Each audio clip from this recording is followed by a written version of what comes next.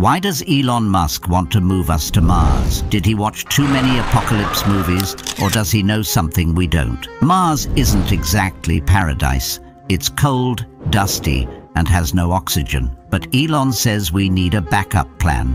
Think about it. Climate disasters, overpopulation, or even rogue asteroids. Earth isn't 100% safe. His plan? Launch SpaceX rockets, set up domed cities, and eventually make Mars livable. Sounds like sci-fi, but it's real. Musk even predicts the first Mars settlers could arrive by the 2030s. And here's the kicker.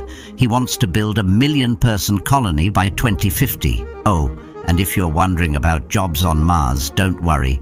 He might pay you in Marscoin. Imagine buying snacks on Mars with crypto. So would you book a one-way ticket to the Red Planet or stick with Earth? Drop your thoughts below. Mars is waiting.